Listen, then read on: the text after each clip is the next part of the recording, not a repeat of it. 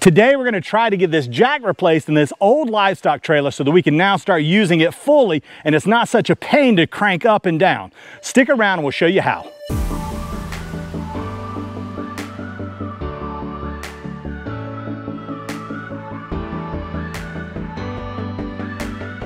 Hey guys, welcome back to our channel, The Purpose Driven Homestead. Today's task is we're gonna try to replace that jack on this livestock trailer. Now, if you remember, we picked up this livestock trailer, I don't know, probably a month and a half, 2 months ago now. We used it to get our hogs back in here, and my brother actually used this to take a bull over to market. So the trailer has gotten some use already, which we're really excited about, and it's actually in really good shape. There's a few rusty spots in it, but to get it used and as old a trailer as it is, we're pretty happy with what we've got. Now, however, there is one big challenge with this trailer is that jack on the front. That jack has been just a challenge from day one. It is really difficult to crank up and down. What happened is the gentleman that owned the trailer before us, he used a skid steer to move it more often than not. And so he had a ball set up on the front of his skid steer on the bucket, and he would move it around with that. Well, what he was doing one time is he wasn't paying attention. Pay attention. And he pushed into the trailer and he bent the bottom of the jack. So there's actually a bent part there. I'll show you in a second, but that has made this thing really difficult. The jack itself needs to be replaced, but we're going to probably need to do a little bit of body work to the trailer to flatten out the plate that it's mounted on to see if we can make this thing a little bit easier to use. As you can see here, this thing is bent pretty bad, right? So it's leaning back. And maybe if I get a little horizontal here, you'll be able to see more. It's definitely at an angle, and I've got to replace all this. Now you can see how when it was pushed back, all of this buckled. So you can see all of this is kind of at an angle. It's puckered up. This whole piece was bent up, and then this has been bent as well. Well, that is unfortunate. So we're going to have to work on that a little bit, but first we got to get these bolts off. Now, as you can see here, we've got, this is the replacement one. It's very, very similar to the one that we have here. But obviously it's newer and the crank will be much easier to use. But we've got to get this one off first. But before we do that, I've got to actually take this and put it onto the center block. We're gonna have to raise it up. Then I can get this thing centered underneath it and I can get this done. But the first thing I do is I have to put this center block under it, and then I can take the pressure off of this jack. Now I want to just kind of show you how bad this thing is. So you can see when I'm letting it down, this is to bring it up. I can't even hardly move it. Then when you try to take it down, it's just as difficult.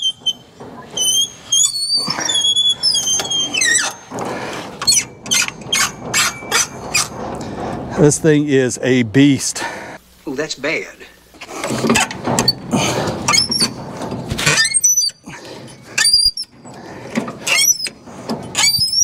That's even worse. This thing is now loose. You can see it's now off the ground down there. Woo, I'm pooped. That was a chore. I'm gonna take these bolts off, and then we're gonna see if we can straighten some of the stuff out. All right, so this is a 9/16 wrench, and that's not a good sign. This one's already loose. I haven't done anything with that. So these, this could be an interesting process right here. So this thing works. This is just a little cobalt. I don't have any affiliation with these guys. I just got this at Lowe's. But you push this button and it opens it up, and then you ratchet this down to whatever degree you want to. So in this case, come in here, we'll just squeeze it down, and then we'll use this to tighten it off because I just couldn't get anything in there.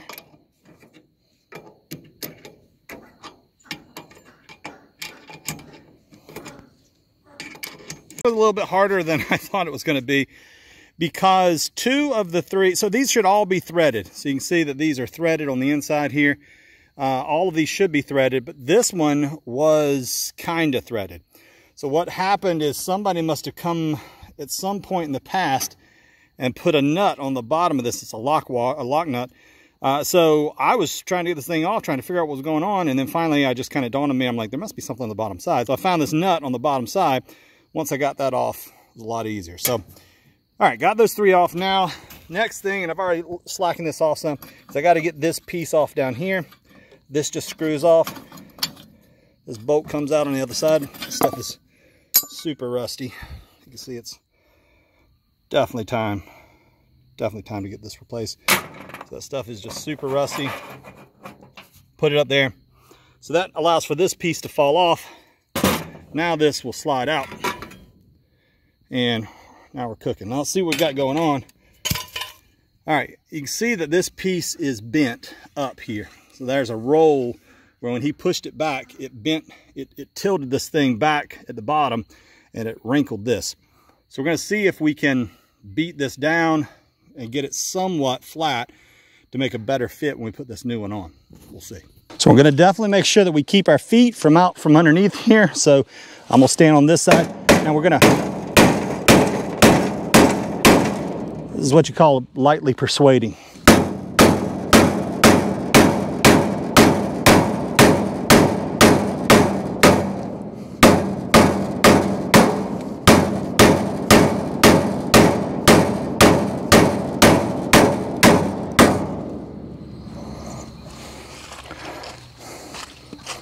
Did you guys see that?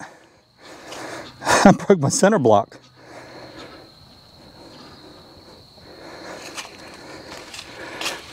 I broke my center block right down the center. That is not good. We're going to have to come up with a different plan here. I guess I didn't really think that through. That's why we don't put our feet underneath it. That was not anticipated. Okay. I got to get something else underneath here. All right, well, this is what I should have done to start off with. So I got my 1.5 ton jack underneath here, and I actually had it beside me thinking, oh, maybe I'll need it, but I hadn't used it yet. So I just put a big 6x6 block underneath here. And now I'll get this, I'll get this big old center block out of here.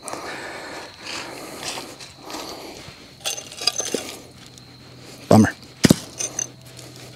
Should have known better. That's how accidents happen. So, all right.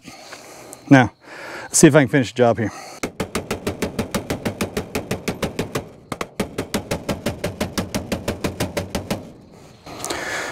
All right. Hit my little cage here one time, but I think I'll be all right. I got to do a little repair work on that anyway. The battery's gone. I think I got some problems with the cables. So, all right, I got that a lot flatter. All right, so I got this a lot better. It's not perfect yet. So you can see that I got this backside here, these two holes. They're really close to flat now, but I've got this ridge right here that sinks down. It's a ridge on the bottom side, or a dip right here. Pull my wire out of the way here. You can see that this dips down still right here, which means the backside of this hole is just a little bit lower than the rest of this. This is pretty much flat, that's pretty much flat, and then the front of this is flat, but then it kind of slopes back because of this. So what he did is, when he pulled forward on it with the jack in there, it rolled forward and it pushed down on this front piece here, and it bent it down, and it bent this back part up. So I was able to beat this down. This piece, I'm gonna try to leave it as is. If I have to, I can come back and beat on the bottom side of it down here with a piece of metal and try to bend this back up to flatten it out. But we're gonna see if we can work with it as is. If you're enjoying the video so far, please consider subscribing. Also, give it a big thumbs up. Helps the algorithm think that this is a video worth watching. You can really see the difference here in these two jacks. Look at how much that's bent. I mean, it is just, I don't know I don't know how hard he pushed on with that skid steer, but obviously this thing is in bad shape. So now we're gonna put this one on, and this little job will be done. All right, so now we're just gonna reverse this process. Can you reverse the process? We might be able to reverse the process. I've already taken the foot off here.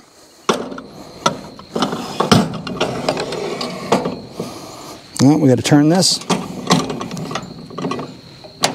Probably turn it this way so that's on that side. All right. Now, this thing has a little hip, it's like a piece here that allows you to pull this up and get it in different spots. So you can actually make some manual adjustments here. So let's get this thing mounted, and we'll kind of go from there. But let's make sure that these holes line up. Oh boy, they kind of line up. All right, I'm gonna have to get creative here.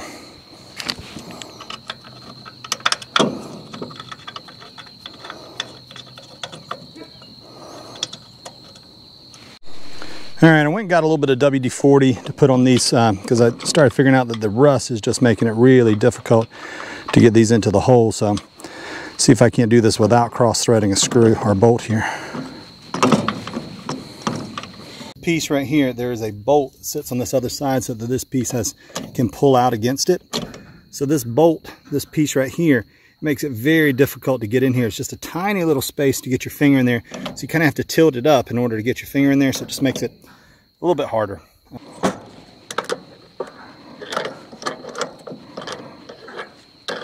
All right, you can see here we got 2 of our bolts in.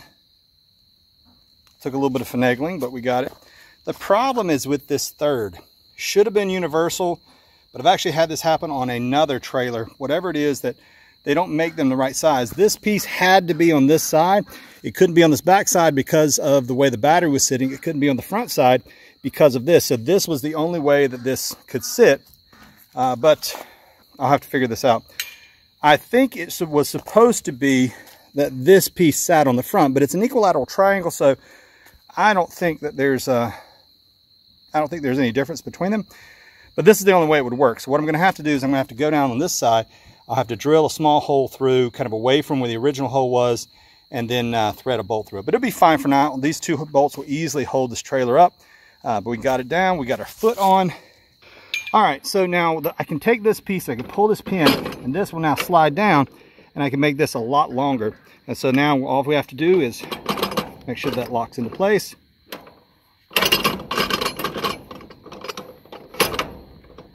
There we go. Now this is the pin that goes through here. So we'll put that pin in there. Now we can crank this down. It gives us a lot more space. See down here at the bottom. Now we're making contact. We're actually taking this block off. You can see it moving because we're taking the weight off of it. All right. Now we can take our jack out, take the block out. Should be a pretty good spot. And with that, guys, that's the end of that little project. Not a huge video today, but it was something that we needed to get done on our homestead. We got dirty hands, right? We got rusty hands, but that's because that was something that was just a chore. Trying to get that thing jacked up, it was a lot of effort. Now we've got a nice jack that's sitting underneath there, and that's something that you guys may have to do as well. If you have trailers, those jacks just sometimes go bad. Now this one was obviously had a little bit of damage. I won't call it abuse because we all make mistakes. We all have problems, right? We sometimes have accidents. So this guy just had an accident with this trailer, and he pushed it back and he bent that piece. But I think we're able to get it in good shape. I've got to still drill that piece out and get that last one in, but the 2 screws will easily hold the weight of that trailer. We'll put nuts on the bottom just as a precaution, similar to what they did as well for that one, but we'll do it for all 3. And then we now have a fully functioning trailer that we can jack up as we needed and move it around as we needed as well. So that's a good win for our homestead. We've got another boreling that we're going to go pick up. We probably won't use the trailer for that.